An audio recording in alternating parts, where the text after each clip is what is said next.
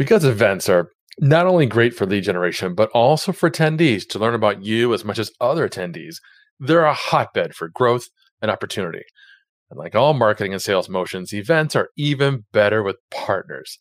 How can we use events to go to market with partners? And what does that even look like?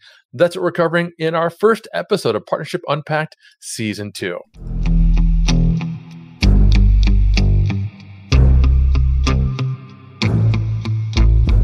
This is Partnership Unpacked, your go-to guide to growing your business through partnerships quickly. I'm your host, Mike Alton, and each episode unpacks the winning strategies and latest trends from influencer marketing to brand partnerships and ideas that you can apply to your own business to grow exponentially. And now, the rest of today's episode. Welcome back to Partnership Unpacked, where I selfishly use this time to pick the brains of experts at strategic partnerships, channel programs, affiliates, influencer marketing, relationship building. Oh, and you get to learn too.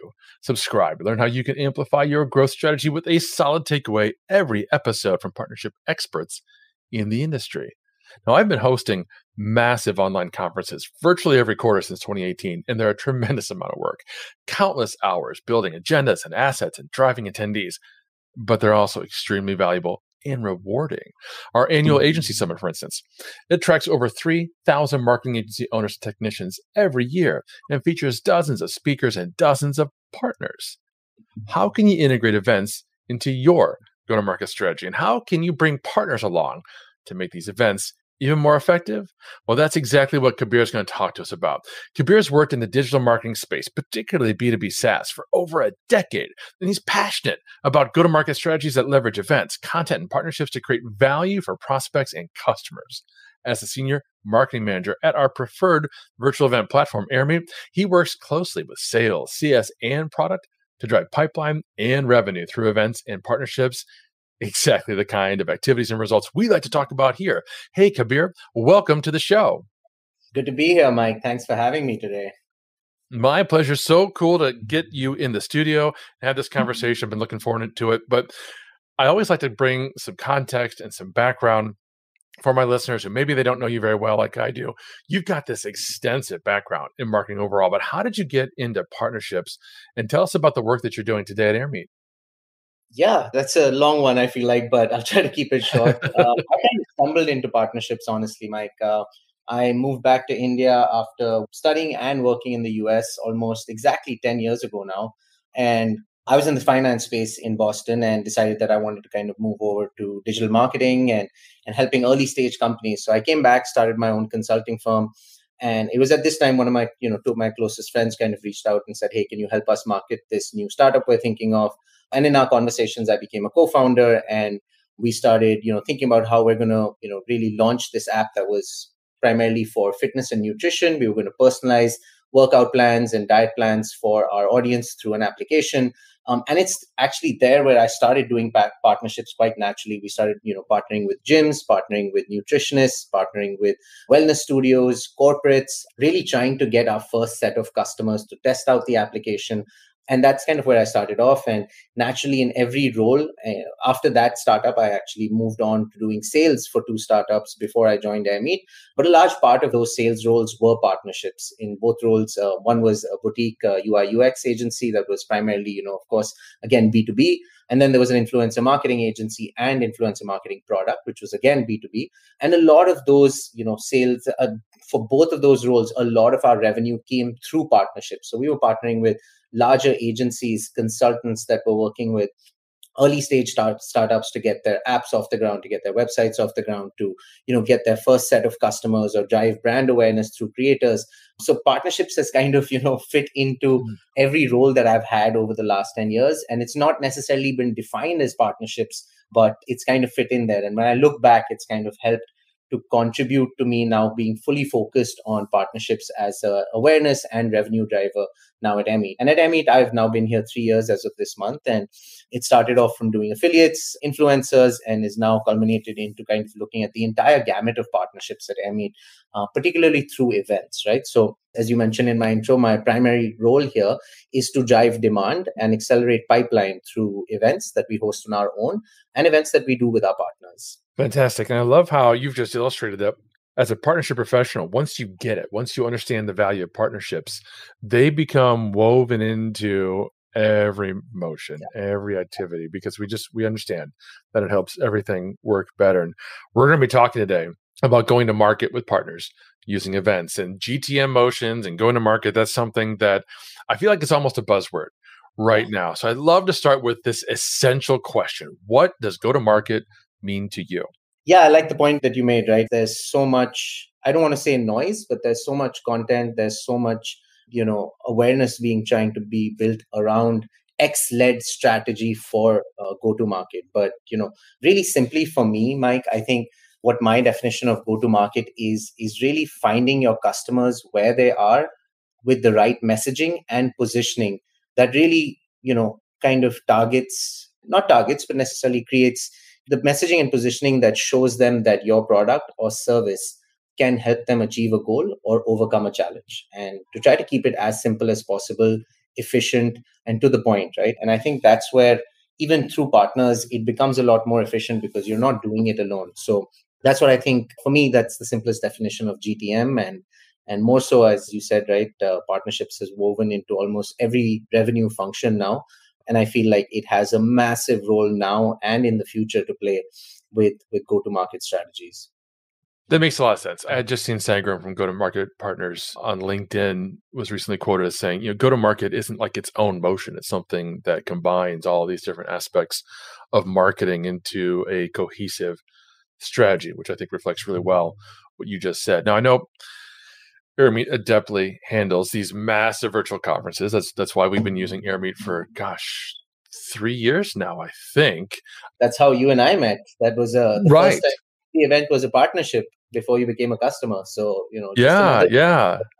partnerships And can lead to great relationships and eventually revenue as well. that's absolutely right. We've done some fantastic things together.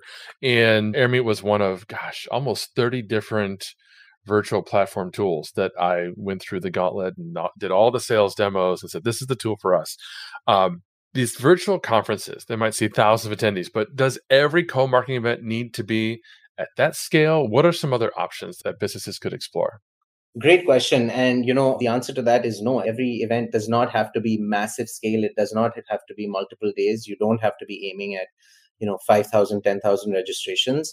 You can build momentum and have a compounding effect on your awareness, lead gen, pipeline by doing smaller events frequently and consistently with the right people, right? I was on a live show yesterday with Arthur Castillo and Bethany Fagan from Chili Piper and Pandadoc. And one of the questions was, how do you start off when you're a tiny team and you're looking at an ICP where the competition is big? It's just like, reach out to the people that you want to have as your customers and start doing events with them, showcase them. And events can be much, much smaller. Do a, monthly series, do a weekly series, do a bi-weekly series. Find speakers that your audience loves listening to and loves interacting with. Find partners that are marketing to the same audience as you. And yes, the registration number might be 100, 150, and it might not look as big as, the numbers that people talk about on LinkedIn and Twitter. But I promise you that will compound for you. You will build momentum. And once you kind of have built that muscle of consistency, once you've mastered the blueprint of, putting a great experience together, that will have an impact on the way that people see your brand and want to interact with it. And you will be top of mind eventually. And I love that. I don't mean to keep plugging AirMe, but it's just a great tool. I love that there are these great options.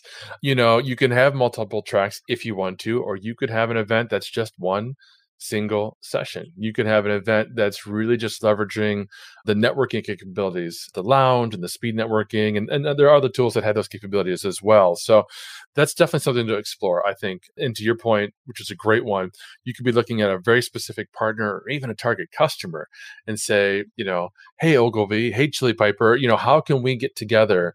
Do you want to do a little webinar or a little event, whatever the case might be, in a month or so? But what are some of the other benefits to creating events as this kind of a co-marketing activity with partners? And how can we measure success? Yeah, I think one of the biggest benefits, Mike, is that you're not going at it alone, right? You're not looking at a Google Doc or a campaign or offer plan by yourself and thinking, what am I going to do to move the needle? And when you start having conversations with folks that are targeting the same audience as you, that are trying to achieve the same goals as you, and of course, they have to be a complementary product. I'm not saying that you're probably going to do something with your competition, but it is going to start having an impact from the perspective of how you create that experience, because you have multiple creative people coming together. An example would be, a partner of yours may have more bandwidth in their creative team and you don't have that bandwidth. So suddenly the graphics of your events look way better because they had two or three creatives that were able to kind of spend time on it. Your email promotions might look way better because the partner that you were doing the event with, they didn't have a great content team, or their content team didn't have the bandwidth, but your content team did, right? So you will find these kind of balancing acts with partners that will make sure that in the end, the experience is something that is truly valuable to the audience that you're bringing there. And eventually the metrics that you will see, that you looking back, I would say 3 years ago, 2 years ago, of course, we were like many other folks looking at MQL numbers. We were looking at, okay, how many qualified leads of people do we have that have attended an event on AirMeet, that have engaged in a session, asked a question, messaged in the chat, raised their hand and gone on stage and truly been able to experience the platform, and therefore may have more context about what our product can do and would be a warmer lead as opposed to somebody who's just, downloaded a case study or an ebook. So at that time, maybe 2 years ago, that's what we were looking at. But eventually, as our analytics matured, our understanding of how we wanted to really evaluate and quantify our impact as the events and partnerships team, we started moving to pipeline acceleration. We started moving to, okay, not just, MQLs, but how many medium and high intent leads were we able to generate from these events? How many leads fit our ICP? If I'm bringing in 500 leads from, 2 events in a span of a month, what percentage of that was in my ideal customer profile? If only 5% of that is in my ideal customer profile, I've not really done much to make an impact in the company. But if 25, 30% of that audience is from my ICP, my sales team is going to have way better conversations with the people that have come to those events, right? So start thinking, those are the kind of metrics that we eventually started looking at and currently look at, right? We look at pipeline movement. We look at what percentage of the audience is in our ICP, what percentage of our audience has engaged with multiple other pieces of content before coming to our event, or how many of our events have they attended. So that gives you a much deeper understanding of what the impact of the experiences you've created is having on that audience that you're creating it for. Yeah. And really, Mike, I think it requires, again, going back to relationships and partnerships, it's the more time I spent with you, with other partnerships and events professionals, I realized that, hey, I need to have a better, view of this. I need to be able to work with my leadership to actually evaluate this differently so that, they were ready to invest more team members, more resources, more time with me so that I could get more support from sales, customer success, product for the events that we're doing. And truly, I look back at the partnership that we were able to, internal partnership that we were able to build with the marketing operations and analytics team. That's where we were really able to visualize data much, much deeper than we were able to before, because we were just looking at MQLs and, the number of people that showed up at the event. But then, when I seriously started spending time with our analytics team and MarkOps team, it's like, okay, what is the kind of data that will help us really evaluate the impact, right? How many of the leads that showed up to our event are already in our pipeline? And was there movement as a result of them attending that event? Do they move closer to closed won than they did when they haven't come to an event? Right. So that's, spend some time with analytics, spend some time with MarkOps. If you don't have, big teams of those kinds, get better at your CRM, build those dashboards yourself, figure out, how you can show those metrics, not just to your leadership, but to yourself and your team, so that you start believing, deeply in what you're doing and have conviction and, start getting more inspired to do better experiences, better partnerships, get more creative. So those are the kind of metrics that really, inspired us internally and externally to, really keep doing these events. And now, going back to the question about small events and large events, we've done 200 plus events in the last couple of years that I've been here, right? And only 10 or 15 of those, Mike, would have been 2,500 attendees plus. The rest of them are 100, 200, 500 attendee events. But because we were doing them consistently and frequently, we were able to get that compounding effect and build momentum with the audience that we wanted to bring to the platform. That makes sense. I love that focus on basically bottom line business metrics that are going to help you not only inform management, here's what we're doing that's actually helping to drive sales and revenue, right? But it's helping to inform yourself as to, what are we doing that's working well, and, how are we feeling about that, and how are we moving forward. I also really loved the point that you made at the beginning about getting complementary partners. We did an entire episode around this topic, episode 48 with Josh Burnoff. That's basically, it was focusing on content partnerships, but events are certainly a form of content.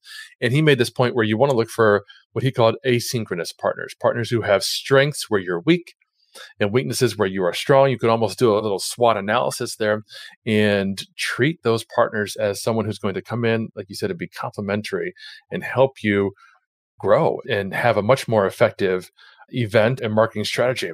So we're talking about events as a channel with partners. Here to talk to us about another channel that you might be overlooking is Daryl Prale, CMO of Agorapulse. It's the Arc de Triomphe. Can you imagine if you're in charge, if you're the CMO of marketing Paris? What are your main channels? Wow, there's the Arc de Triomphe, there's the Eiffel Tower, there's the Louvre. Those are your channels you're going to use to drive tourism dollars in. Okay, now, but you're not the CMO of Paris. In fact, you're the CMO of your company, product, service. So what are your main channels? Well, I'm going to guess there are things like pay-per-click, maybe trade shows, events, maybe content. Those are all pretty predictable, right? Let me ask you this question. Are you treating social media as a main channel? By the way, only 1.8% of you today measure social media and can prove an ROI in that investment. HubSpot and Gartner say social media is the #1 channel to invest in this year. Are you doing it? If not, I can tell you why. You're not doing it because you don't have the tools, you don't have the mentality, and that's okay. We've got you covered. You change the mentality, we'll give you the tool. Agorapulse tracks all the ROI for you. One place to manage all your social media activity, your #1 channel. Change your success. Treat social media as a channel, one CMO to another. My name is Daryl. I'm with Agorapulse. I'll talk to you soon.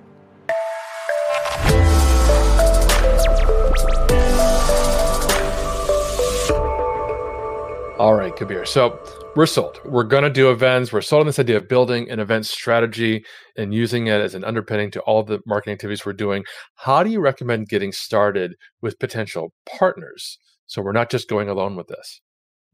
Yeah, that's a great one. I think it depends where you are at, your stage of business and what kind of partnerships you will explore, right? So specifically with co-marketing and event partnerships, I think, like you said, looking at companies that are complementary in terms of, potentially doing a SWOT analysis, right? Where are they strong? Where are you weak? Where are you strong? Where are they weak?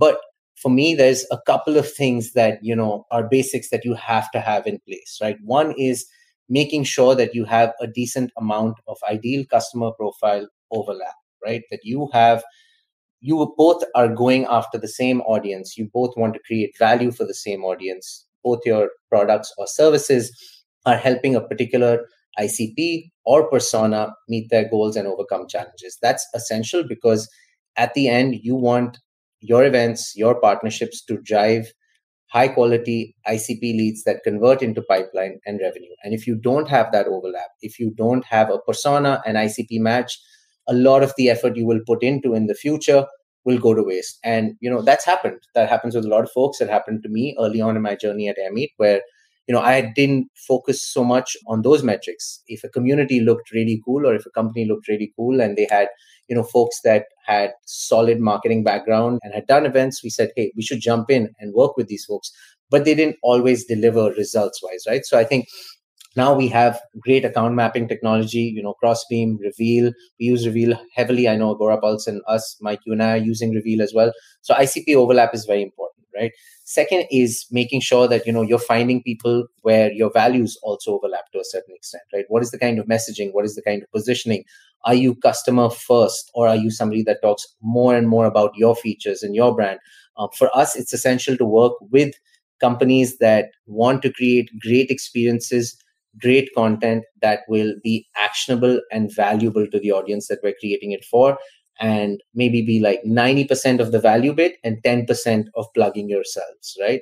And I would say, going back to the example of, let's say 150, 60 plus events that we've done, 50% of that. So let's say, 75, 80 of those events were with partners, right? And I can't, remember a single one where we may have spent more than 2 minutes talking about our product, right? All of those partners that we worked with were very, very serious and very focused that value is #1 for them. They want to leave the audience from going away from that event thinking, hey, I learned something today. I'm going to use it in my job tomorrow to make a better impact, to help my company grow, to help myself grow, right? So value, positioning, messaging, that's important too. And in general, find great people to work with, right? So that you can discuss, you can, work together to make sure that your expectations, your goals are aligned and clear, that you can have honest conversations about what's working, what's not working, and what you hope to achieve together. So how do you get started? Just start talking to people, getting a deep understanding.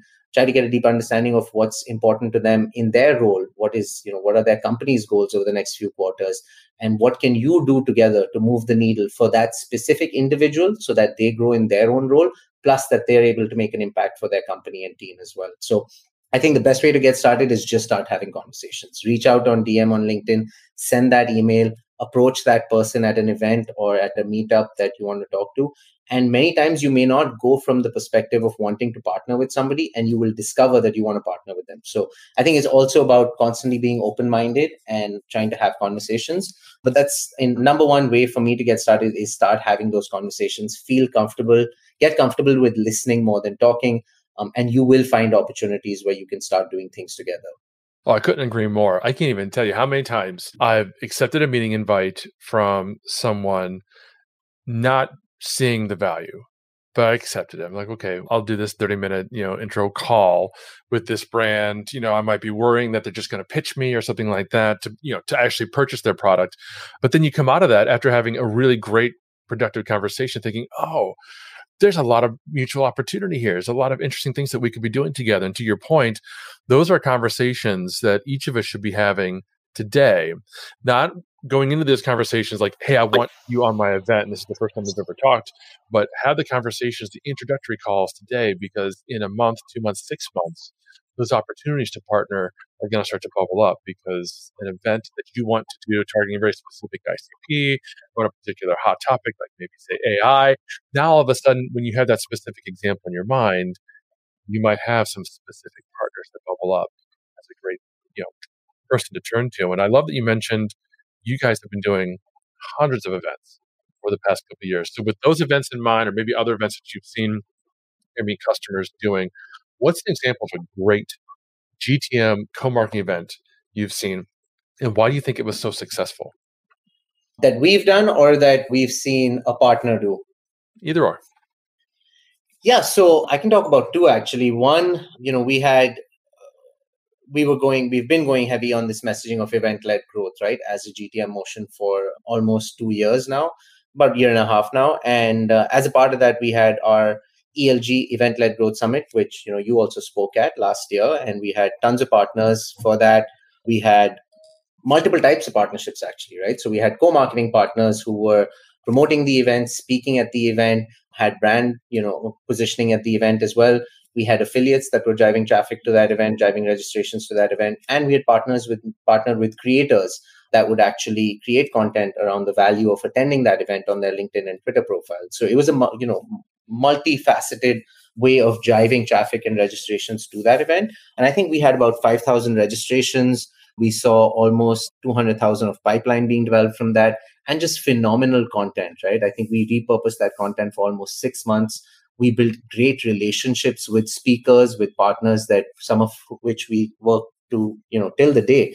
And the second one that I want to talk about is the PLX Summit that Partner Hacker did last year as well, right? They had 20 partners. They had tons of great speakers. They had 4 days of events specifically, for marketing, product, sales, customer success. And they were primarily talking about partnerships and how it impacts each of these. But they had partners for every specific day, for the entire event. Those partners were speaking, they were promoting. And as somebody who's very closely partnered on that event, a lot of the content creation was done in partnership with other companies, in partnership with other creators. A lot of content that was created live was done in partnership with other, speakers and creators as well. And they had a huge amount of audience coming in, not only registering to the event, but actually attending it. So of course, I don't have the numbers on what the impact on their pipeline and revenue was from that event. But if I had to take a guess, it was a very good number, but just based on the audience that was there, right? So I think there is, if you spend the right amount of time planning, and I think, Mike, you do this so well. I've seen you, have everything in place at the right time, communicating with all your partners, speakers, everybody is well informed, everybody is well prepared, and your events go like clockwork, right? And everybody comes away from that feeling great, having partnered with something that they feel like they have created and extracted value. So if you put in the right time, you put in the right effort, you meet the right people, work with the right people, and are honest about expectations and goals, you can achieve a lot through these co-marketed large summits that you do in partnership with many, many other companies. 100% agree. And for those of you listening, for a couple of things I want to share. First, I appreciate, Kabir, that you said my events run smooth and like clockwork. I appreciate that that's from someone who's participating. There's a partner and an attendee, right? That means you don't actually see technically everything that's going on. You don't see my feet paddling under the water, right? Because things go wrong with every event. And as the event coordinator, one of my jobs is to make sure that your perception is that it's a smooth, successful event, regardless of what actually is happening. So for those of you listening, if you want to run events, but you've never run an event before, and you want a little help, reach out. I'm happy to share with you. I've got spreadsheets, I've got templates, I've got all kinds of documents I'd be happy to share with you, because I've got that planner mindset and an attention to detail. So I've got everything documented. It's relatively easy for me now to churn these events out quarter after quarter after quarter. But like I said, I've been doing these for 5 years now. So I've got a process. You don't have to come up with scratch. Happy to share that with you. But Kabir, if you could, what are a couple, 2 or 3 best practices for those folks who are in the audience that are relatively new to planning events? What should they be keeping in mind? To start off with, always keep your audience in mind. We have an event brief template also, happy to share with folks. But I think, as soon as the second section in that right at the top is the audience, why should somebody sign up? Why should somebody attend? Why should somebody engage when they have attended? So as an event planner, as a marketer that wants to drive value through events, you have to be laser focused on the audience and, what are they going to get from giving you their time, their attention. And I promise you, if you put thought into that, you put good effort into that, people will come away feeling great. People will come away feeling they have met great people, learned from great people, are more knowledgeable because of the experience you created, and they will remember you, right? So audience, number one. Number two, I would say content, and that flows down from the audience. Make sure that what you're sharing is based on the type of audience that you're creating with. If you're creating for, more practitioners, make sure that it's not heavy on thought leadership. Make sure it's not heavy on strategy, because of course, they'd like to learn that, but they want to know what they can do tomorrow. They want to know, what are the templates they can use? What are the actionable things that they need to do tomorrow, this week, next week, next month, so that they can actually make an impact in their roles versus, something that may be more geared towards CMOs, CEOs, CROs. That's going to be a little bit more thought leadership. It's going to talk about market trends. It's going to be talking about, how things are shifting and what they should do from a leadership level. So always keep your audience in mind, create content, keeping that audience in mind, and make sure that in the end, there is value for that audience through that content, right? Whether it's, very practical and actionable in nature, or thought leadership and top level in nature. And the last thing I would say is your speakers and partners, right? And specifically of course, we've talked about how to get those partners, what to do with those partners to a certain extent, but your speakers are also really, really important, right? Of course, you want people that have subject matter expertise, that have that great title, that will excite somebody when they see their name or their title on a graphic or on your landing page, but go a little bit deeper. Make sure that they have done events before, make sure that they've been on podcasts before, make sure that, they are able to bring a certain type of energy that will keep people excited during the event, people engaged during the event. We've had many events where we've worked with speakers that are, of course, very, very knowledgeable, very, very good at what they do. But because we hadn't spent enough time with them, the engagement during those sessions wasn't so good, right? Because the delivery wasn't so good. And, mad kudos to them for everything they've achieved, but they may not have been the best fit for that type of audience. So go a little deeper with your speakers, make sure that they have a little bit of experience of speaking publicly and really, sharing knowledge and actionable tips with an audience wherever they're kind of presenting, right? And of course, partners as well. Going back to the points that we've been talking about, make sure that they're complementary, they have the same goals as you, that they are able to, pick you up when you are down and you're able to do the same on the other side, and that they're able to contribute and extract value from the events that they're doing with you. Fantastic advice. I couldn't agree more. I loved, first of all, you talked about, making sure you're working with speakers and taking a little more time up front than one might normally do to make sure that they actually have that kind of experience, make sure that you're creating an agenda filled with content that's geared to their audience. And I love that you started with the why. Select occasions, I might spend an entire Saturday afternoon working with another brand client and helping them understand how and why and where they should put together their event. And we will spend at least an hour up front just talking about why are we doing this event? Who is it for? Because you've got to nail that down. You're so right. That's the very first thing we should be talking about. Kabir, this has been so cool. I've only got one more question for you. It's my favorite question. I love asking this of all my guests. How important have relationships been to your career?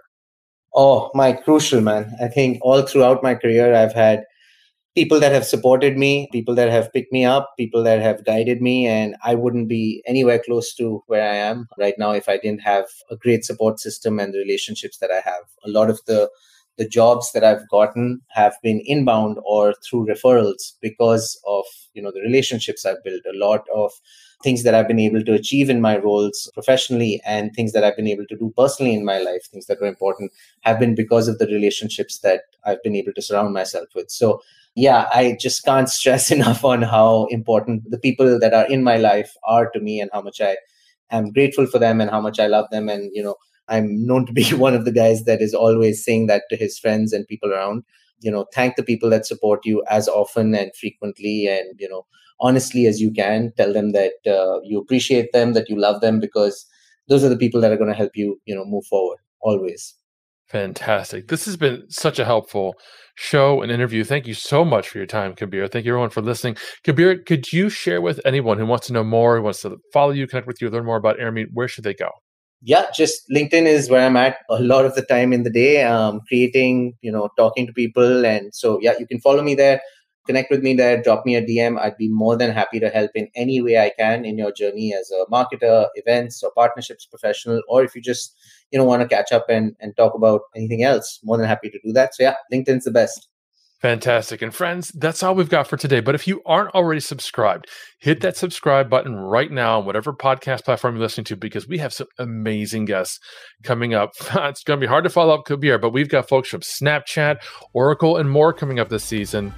So be sure to subscribe. Until next time. Thank you for listening to another episode of Partnership Unpacked, hosted by Mike Alton and powered by AgoraPulse, the #1 rated social media management solution, which you can learn more about at agorapulse.com. If you enjoyed this episode, please subscribe on your favorite podcast player. Be sure to leave us a review. Your feedback is important to us. And if you want to be part of our audience during live broadcasts, take a look at our calendar at agorapulse.com/calendar. Until next time.